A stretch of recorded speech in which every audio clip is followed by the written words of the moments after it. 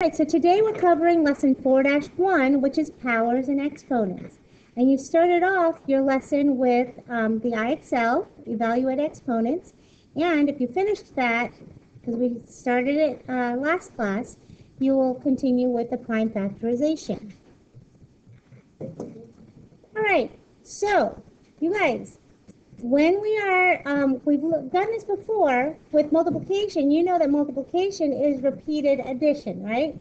So you know that 2 times 3 means 2 plus 2 plus 2, or 3 plus 3, right? Exponents is repeated multiplication. So exponents is repeated multiplication. So here we have 2 to the 4th power. That's how we read this. 2 to the 4th power means 2 times 2 times 2 times 2. That's the repeated multiplication. Okay? Now, the base, that's the big number. That's the factor that is being multiplied. The exponent, this little number in the top right-hand corner, that exponent tells you how many times the base is being multiplied times itself. So, 2 times 2 times 2 times 2, that's 1, 2, 3, 4. That's why we have a 4 for the exponent. The whole thing together is called a power. Okay? So the whole thing is a number expressed using the exponent. That whole thing is called a power. Please make sure you have that diagram and those definitions written in your notes. So example 1, make sure you write the heading, the title of the example. Example 1 is write products as powers. So here we want to write 12 times 12 times 12 times 12 times 12 using exponents, okay? So the base, remember the base is the number that is getting multiplied, right? The base is the big number. The big number. So here, the base is what? 12. The base is 12. And that base is used as a factor how many times? That's 1, 2, 3, 4, 5 times. So 12 times 12 times 12 times 12 times 12 can be written using an exponent as 12 to the 5th power. 12 to the 5th power, where that exponent is that little number in the top right corner, okay? So the exponent is the little number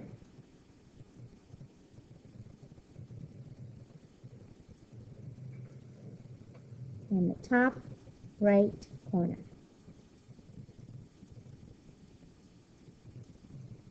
And that number, the one in the top right corner, tells us how many times the base, the big number, is being multiplied.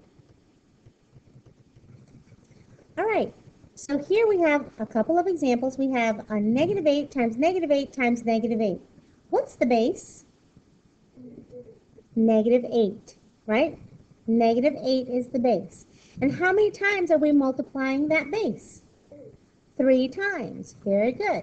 So the base is -8, and you guys, just like with fractions, it's very important when we use an exponent for the negatives, we need to make sure that we put that in parentheses, okay? So you must use the parentheses with the negatives. Make sure you write that down. Must use parentheses with negatives.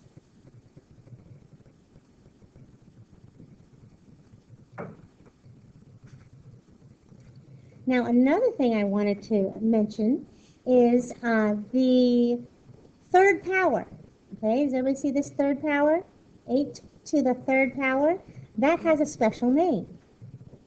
That special name is cubed. Okay, so you will see this or hear this read as -8 to the 3rd power or -8 cubed.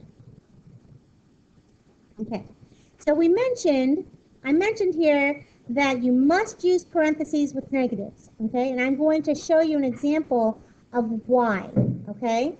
So let's say we had negative 2 to the fourth power, okay? When you have an exponent, it is getting applied to what is right next to the exponent. So here, what is that 4 right next to? It's not right next to the negative 2, it's right next to the 2. So if it's written like this, this says 2 times 2 times 2 times 2, right? But then at the end, we want to apply that negative. Is everybody clear with that? That's how that's written like that. But we don't want it to be a negative, because if we had up here, if we had negative 2 to the fourth power, if we use parentheses, negative 2 to the fourth power, that's going to say negative 2 times negative 2 times negative 2 times negative 2. Does everybody see that? So in the first version, my sign would be what? Negative. In my second version down here, my sign would be positive. Okay? So it is very important that when you have a negative and you're raising it to the power, you must use parentheses. So here we have 7 times 7. How do I write 7 times 7 using exponents? To the power of 2. So that's going to be 7 to the second power.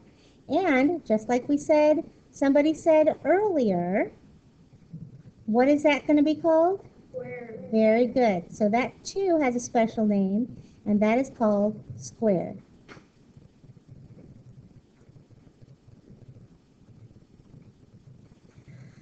All right, so for the third example here, we have 1 and 1/2 times 1 and 1/2 times 1 and 1/2 times 1 and 1/2 times 1 and 1/2.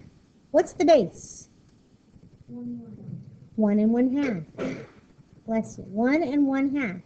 And what is it? What is the exponent going to be? 1, 2, 3, 4, 5. Now, look at how I write this. 1 and 1/2 to the fifth.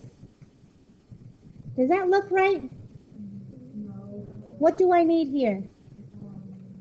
I need parentheses. I need parentheses. Because remember, you want the entire thing to the fifth power, not just the 1/2. Is everybody clear with that? So with fractions, again, you must use parentheses. So here, must use parentheses. So how about 2.85 times 2.85 times 2.85 times 2.85? Question. So here, the base is going to be what? 2.85. And we're going to raise this to the fourth power. Now let me ask you, do I need parentheses with decimals? No, you do not need parentheses with decimals, because this is the whole number, right? That's the whole number. Okay, it's not a whole number, but that's the entire number. Does everybody understand that? Okay, so here you don't want to get confused and just look at the 1/2, because you want to look at the 1 and 1/2.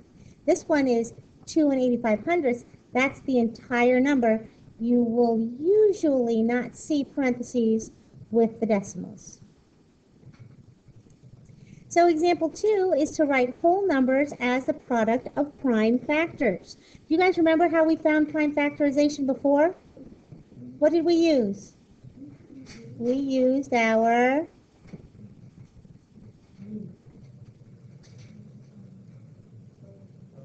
right, we used our factor trees. So here we're going to use our factor trees again, okay?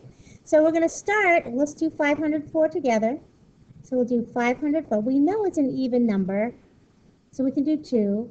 But we can do better than 2, so let's try 4. Okay? So here, if you do, and you guys, like I said, you need to have your scratch paperwork too. So 4, that's going to be 1, 4, subtract, that's 2, 8, 24, 6. So 126. Is everybody clear? So there's your long divisions really fast. So here, 504 gets broken down to 4 times 126. Are those both prime? Nope, not yet. So the 4 can be broken down to 2 times 2. The 126 can be broken down to, okay? So let's try 6. So 6 times, and that's going to be 21. Are they all prime yet? No, not yet. We can break the 6 down to what? 2 times 3. So 6 times 21, the 6 breaks down to 2 times 3. The 21 can be broken down to 3 times 7. 3 times 7. And then, of course, these 2's, because we don't want them to get lost, we want to bring those down too. Okay? So this is our prime factorization. Now, what is new about this for this lesson is now we're going to write these using exponents. So we're going to write using exponents. Okay? So here, 504. Now we're going to look at our factors. So we've got some 2's here. How many times are we multiplying 2 times itself? 3 times. So that's going to be 2 to the 3rd power. Or what's the other special name? 2 cubed. Very good. And then we've got a couple of 3's we're multiplying. 3 to the 2nd power. So times, make sure you write the times in between because it's repeated multiplication. So this is going to be 3 to the 2nd power. What's that special name? Squared. Squared. Very good. And then finally we have times 7, which is just 7. So times 7. And there is your prime factorization using exponents. So now I would like for you to write 135 as a product of prime factors with your table partners. I'll give you about 2 minutes. On the video, if you're looking at the video, you should pause before you get the answer. Do it on your own first. So here, very good. We have 135 is equal to 3 to the 3rd power times 5. So here, 135, I divided by 5 first, so 5 times 27. And then 27 can be broken down to 3 times 9. And then the 9 can be broken down to 3 times 3. Okay? So and each time I brought down the 5, each row. So here we're going to write using exponents. So the 3 is the one that has the repeated multiplication. So that's 3 to the 3rd power times 5. So example 3 is to evaluate powers. Please make sure you write this sentence down. To evaluate powers, you write the power as a product of factors and then simplify. So for this example, it's already completely done for you. It says h to the 4th power, which is 8 times 8 times 8 times 8, and then we simplify. So here we did 8 times 8 first, and 8 times 8 there, and then, see, 8 times 8 is 64, 8 times 8 is 64, and then I need to use some scratch paperwork here on the side, 64 times 64. Is everybody clear?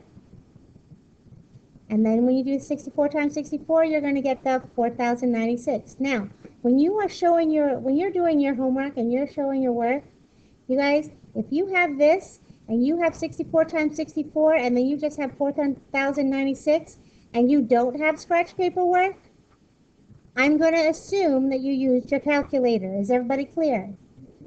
So if you don't have your scratch paper work on your homework, you're going to get a 0. You got it? Because no calculators allowed. Got it? So here we want to evaluate the negative 3 cubed. Negative 3 cubed, or negative 3 to the third power. So what does negative 3 cubed mean? Negative 3 times negative 3 times negative 3. Very good. So here, we're going to multiply the negative 3 times negative 3 first, which gives us 9. And then bring down the rest of it, times negative 3. And then 9 times negative 3 is negative 27. And there's your final answer. For example B, we have 2/10 to the fourth power. So here, we're multiplying 2/10 times 2/10 times 2/10 times 2/10. Okay? So now we're going to simplify. So what is 2/10 times 2/10? No. Now pay attention to this, you guys. What's 2 times 2? 4. How many numbers behind the decimal there? 2. So this is 1, 2. So my answer is, you see that? You got to pay attention to what you're doing, okay? And then we have times 0.2 times 0.2. So now, you guys, I'm going to multiply 4 hundredths times 2/10. That's 4 times 2? 8. How many numbers behind the decimal? There's 2 here. There's 1 there. So that's 1, 2, 3. So this is 0.008. And now we're going to multiply that times 2/10. So, what is 8 times 2? 16. And how many numbers behind the decimal? 3 here and 1 there, so this is 4. So that's 1, 2, 3, 4. So here is my final answer. Is everybody clear? Please be careful when you're multiplying the decimals like that, okay? All right, for example C. What are we multiplying?